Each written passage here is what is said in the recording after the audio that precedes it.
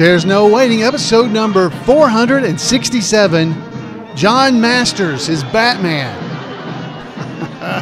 Two Chairs No Waiting is brought to you each week by the folks over at weaversdepartmentstore.com. Drop by over at Weavers and pick up some of the Mayberry postcard set. You can get 6 postcards with different images from around the Andy Griffith Show to send to your friends and family.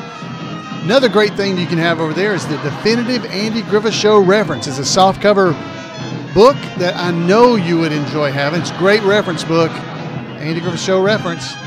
Or if you're ready for the trivia, head over and get the Mayberry trivia book from Scott Hopkins. All those things are over at weaversdepartmentstore.com. Two Chairs No Waiting is also brought to you by donations from listeners just like you. The executive producer of tonight's show is Rascal Jones. Yay, Rascal. Rascal is the fellow who actually drew the logo for Two Chairs No Waiting. He drew the Floyd picture, so that is Rascal Jones. So, Rascal, thank you so much for what you've done for the show. If you're watching on the video, he's right over my shoulder there. He drew a Floyd picture for me as well, hanging on the wall behind me, and Rascal did that. So he is the executive producer of episode number 467. Hello, everybody. I'm Alan Newsom, your host. I don't remember if I said that. It's great to be here in Mayberry with you, and today, whenever you're listening to this, we're going to find out that John Masters is Batman. Now, you may not know that. Now, John Masters, Olan Soule was the actor's name, his real name. We're going to hear about that. It was it was posted back earlier in February of 2018 in a blog called, let me see if I can make sure I say this right, Tralfaz. And we've talked about that before in a different episode. But it's Tralfaz is what it's called. And he actually titled his article, Holy Scrawny Guy, Batman. Talking about Olan Soule. But this fellow finds all kinds of interesting things related to Hanna-Barbera cartoons. And just so happens, some of those things also relate to the Andy Griffith Show. So Tralfaz went out and found this stuff, and I wanted to share it with you because this is some really good stuff. Now, did you know... Had somebody in the chat room just a few moments ago tell me that they didn't know that Batman or that Olan Soule was the voice of Batman, the cartoons. But he was. That's where this is coming from. So let me let you hear this. This is from an old Batman and Robin Hanna-Barbera version of the Batman and Robin. This was actually, I believe, a Sesame Street episode, but let me just let you hear just a little bit of this. Hopefully this is not going to get my show taken down, but let you hear just a little bit of this. Try to stop me, dynamic. That's the Joker. Let's get him, Batman. Casey Kasem. Not here, Robin. We'll cross the street the right way, at the corner, remember? But he'll get away. That was Olan Soule as Batman. I don't think so. Holy manhole. Casey Kasem is Robin. Actually, Robin, the Joker was lucky. Now he'll only spend some time in jail. If that car had been going a little faster, it could have finished him off forever. Always remember, Robin, no matter how much in a hurry you may be, always cross streets at the corner. Some great information there from Batman. Thank goodness he was available to be able to give us that information. That is Olan Soule. That's right, John Masters himself. That's who that was as Batman.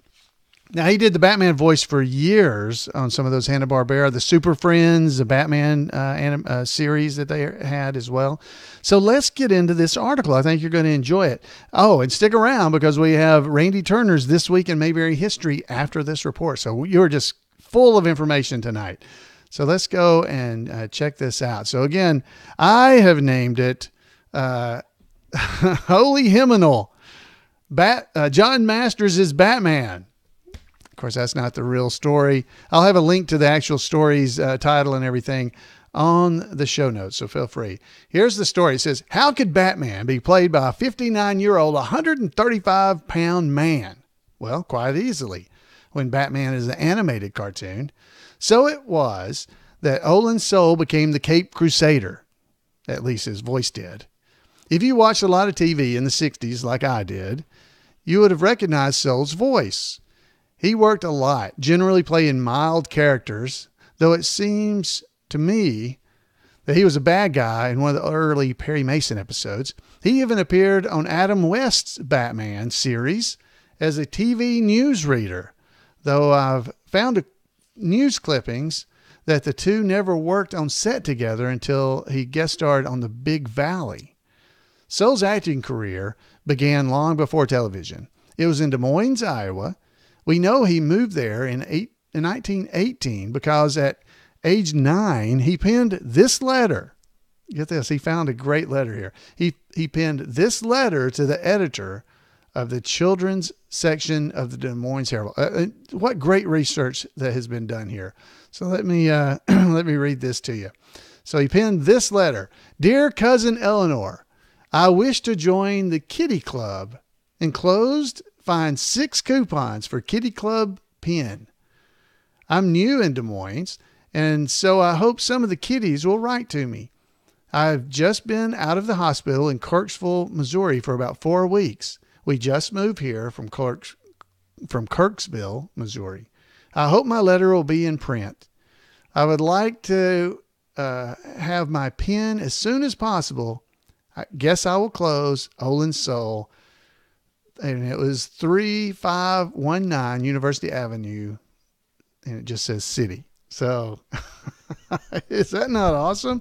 So he found this great letter that had been penned by him because we knew he was there in 1819. Wow.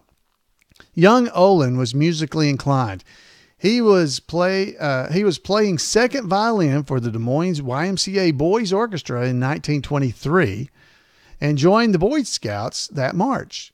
He began acting. In September of 1925, he was studying dramatics under Miss Ida Heist Oberman and had been on a state tour with her. A month later, he was elected the treasurer of the Roosevelt High School Dramatic Guild.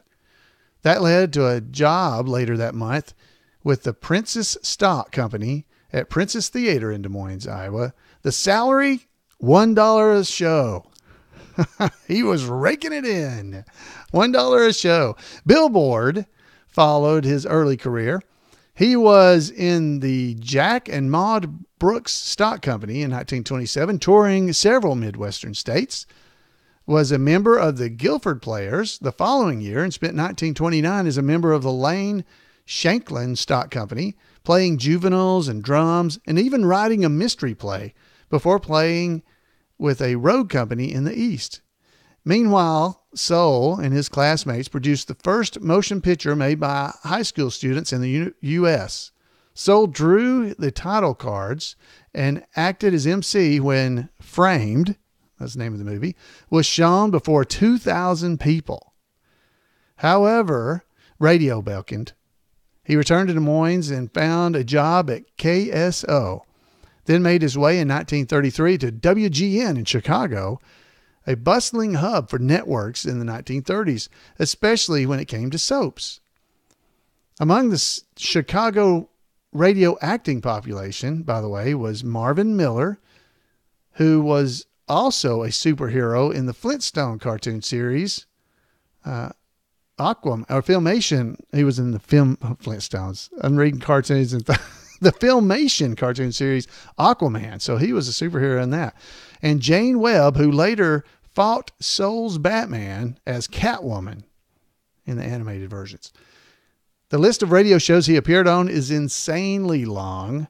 By 1935, he was starring in The Couple Next Door, narrating Grandstand Thrills, and had originated the role of Sam Ryder in Bachelor's Children. Yes, that one was a soap opera live from WGN Studio 2, and was appearing elsewhere. His best-known radio job was co-starring with Barbara Luddy on The First Nighters after Les Tremayne quit in March 1943 to go to Hollywood.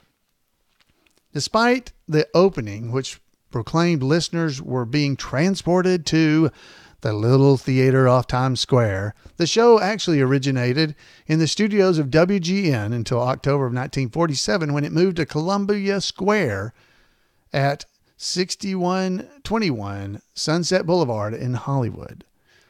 Television was growing in Los Angeles at the time, and television wouldn't provide leading man parts to the mousy Soule.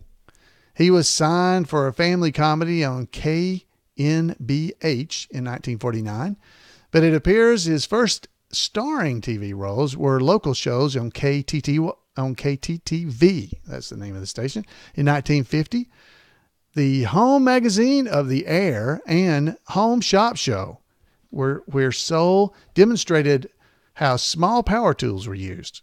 That's what he did. That's awesome. His big break in television came in 1954 with a regular role on Captain Midnight and a recurring role on Dragnet. We saw him on Dragnet. Lots of other appearances as a desk clerks and so on followed, but Soule made his money in commercials. And get this, guys. He was pulling in six figures by 1967. Six, according to the Los Angeles Times piece of that year. Can you believe that? Six figures he was pulling in from doing commercials in 1967. That had to have been a lot of money in 1967. Okay, so we also know that he appeared on the Andy Griffith Show, which is not mentioned in this article, but we know he was John Masters on the Andy Griffith Show, several episodes. I should have looked up how many.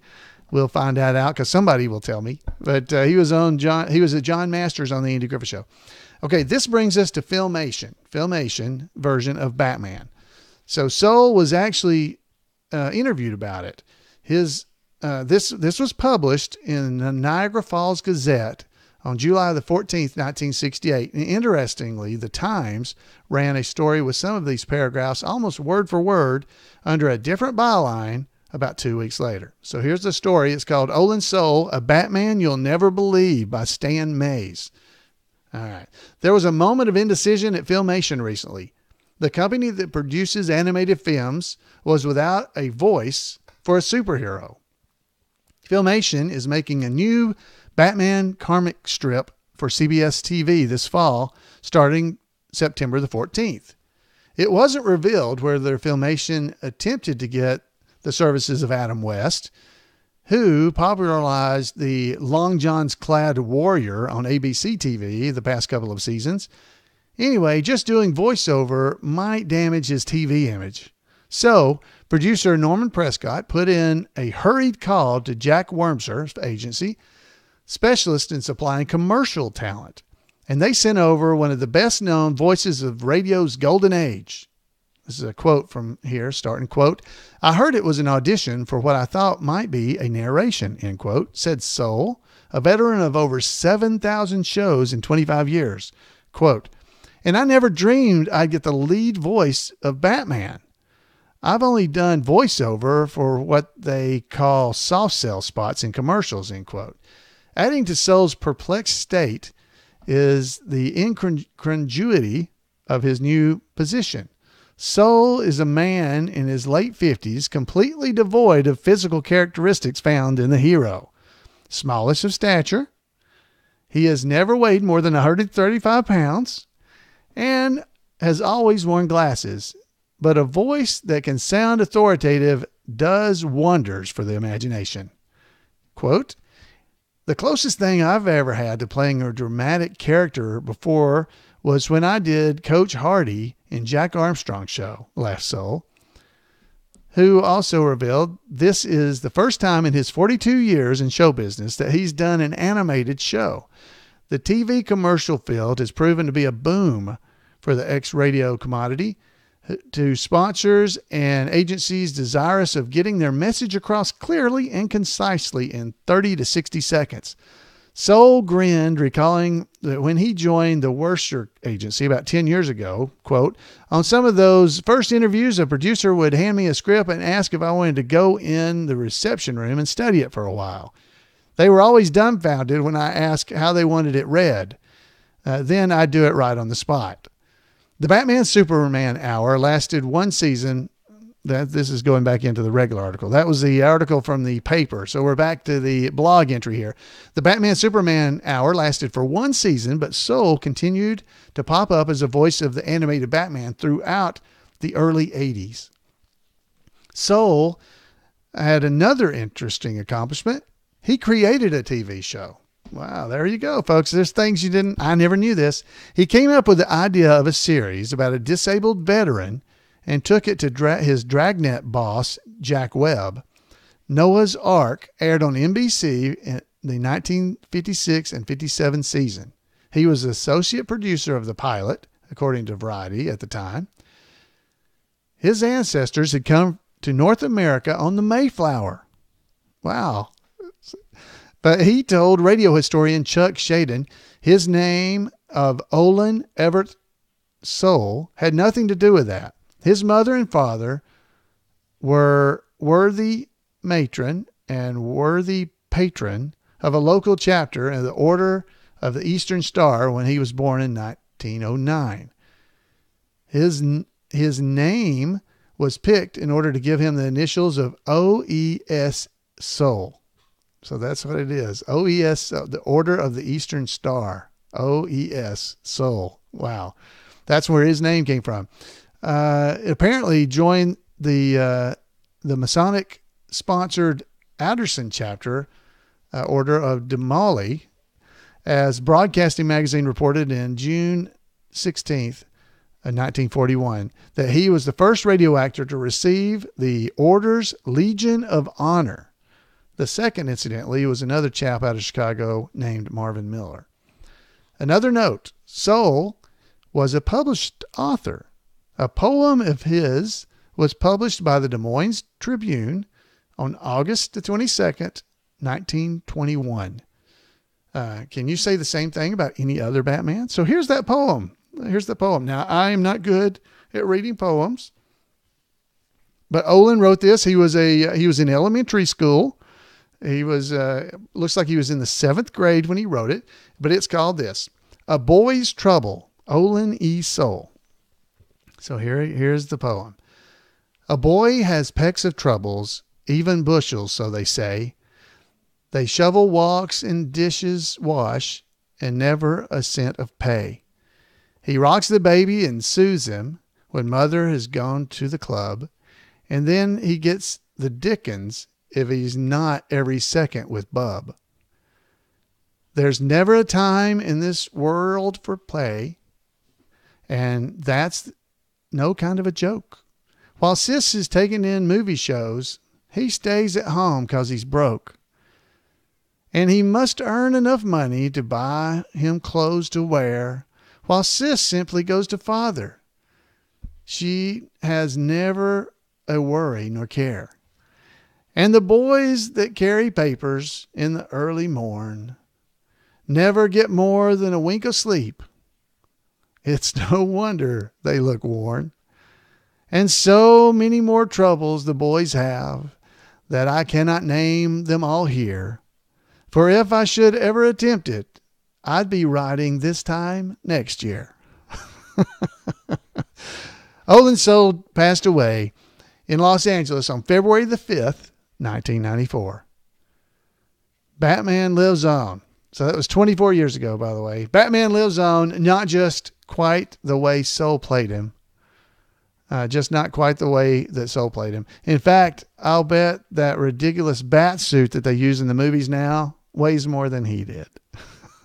So, folks, that is from the website, the blog. It's called, as I said before, Trails Vass. Now, where that name came from, and I think I talked about this before, Trailvaz was the name of Astro, the dog on the Jetsons. So when they found out that his name, that was his real name. He had been lost, and his name was Trailvaz. So that's where the name comes from. So trailvaz.blogspot.com is the blog I brought this off of. There's all kinds of neat things there. If you'd like to go and check it out, there is a link in our show notes, and you are more than welcome to go there. So I want to thank him for this great article, great story about John Masters is Batman. That's right. And the real name of the article, as I said, is Holy Scrawny Guy Batman, or as I named it, Holy Hymnal, John Masters is Batman. Let's see, Holy Hymnal. Okay, well, anyway, I think it's funny. Yeah, anyway. All right, so guys, it is time now for our report from our roving reporter, Randy Turner. So Randy, take it away. Welcome to This Week in Mayberry History, a report by special correspondent Randy Turner of the Gomer and Cooper Pyle Comic Book Literary Guild of the Mayberry Historical Society. The great character actor Dub Taylor was born on February the 26th, 1907 in Richmond, Virginia. His family moved to Georgia when he was 5. Dub's actual first name was Walter. As a child, his friends in Georgia called him W as a nickname, and it evolved to simply Dub. He attended the University of Alabama, where he was a member of the Crimson Tide football team that played in the 1938 Rose Bowl. Dub stayed in California, hoping for a career in entertainment. He made his film debut that same year in Frank Capra's You Can't Take It With You. The part required an actor who could play the xylophone, a skill he actually had. He demonstrated his ability several times over his career, playing the instrument on various television shows, including The Tonight Show with Johnny Carson. In 1939, in only his second film, he originated a character called Cannonball that he would play in some form in over 50 films over the next 10 years. In his first appearance, he was Cannonball, the sidekick of Wild Bill, played by cowboy star Bill Elliott. The pair made 13 westerns together. In 1942, Dub left Elliott and played Cannonball as the sidekick of Russell Lucky Hayden, then later took the character to another film series, this time starring Charles Stewart, who eventually became known as the Durango Kid. In 1947, Cannonball moved one more time as a sidekick to Jimmy Wakely, one of the last of the singing cowboys. Dub finally retired Cannonball in 1949 after he and Wakely had made 16 features in only 2 years. Dub did occasionally appear in films that weren't westerns, such as Frank Capra's Mr. Smith Goes to Washington, and after he retired his Cannonball character, his roles were more varied, but he was still a staple in westerns throughout his long career. Dub's characters often wore the top halves of long johns as a shirt, and frequently wore a bowler hat. In television, Dub's only regular series role was in the early children's show Casey Jones, playing Casey's fireman Wally Sims, with Casey played by Alan Hale Jr., later Big Jeff Pruitt in Mayberry, and the skipper in Gilligan's Island. Dub also had a small role in Andy Griffith's first comedy film, No Time for Sergeants, as McKinney, the draft board representative who came to get Will Stockdale at the beginning of the film. Dub appeared in the Andy Griffith Show several times. He was first seen in episode 3 as Talbot, the postmaster who tried to swipe a wanted poster from the courthouse. 2 seasons later, he was Billy Ray, the postman. It is possible this was the same character with his full name being Billy Ray Talbot, but it seems unlikely that the postmaster also worked delivering the mail. Later that same season, Dub was a circuit preacher who performed another wedding ceremony for Dud and Charlene Wash in an attempt to satisfy Ernest T. Bass, who didn't think Andy's marriage of the two counted, since Andy was not a preacher. Dub returned one final time during the last season as Ben Beecham, Emmett's overbearing brother-in-law, who tried to convince him to quit his fix-it shop and go into the insurance business. The year before his final Mayberry appearance, Dub memorably played Ivan Moss in the 1967 film Bonnie and Clyde. Dub's character was the father of the dim-witted C.W. Moss, who had gotten involved in the gangster's crime spree. Dub's character also arranged with Texas Ranger Frank Hamer to pretend to have a flat tire as part of an ambush to kill the gangsters. C.W. was played by Michael J. Pollard, Barney's cousin Virgil, and Hamer was played by Denver Pyle, Briscoe Darling in the Andy Griffith Show. In later years, Dub appeared as the recurring character Houston Lamb in several episodes of Little House on the Prairie. He joined George Lindsay for 6 seasons of the syndicated Hee Haw, the rural version of Rowan and Martin's Laugh-In, usually appearing in the Lulu's truck stop skits. And in 1990, toward the end of his career, Dub played Levi in Back to the Future Part 3. With more than 250 credits over more than 5 decades, Dub Taylor was an incredibly successful character actor, and certainly one Mayberry fans remember fondly. Dub passed away in 1994. Well, that's it for this week. Thanks for listening, and remember to take Andy's advice and go out there and act like somebody.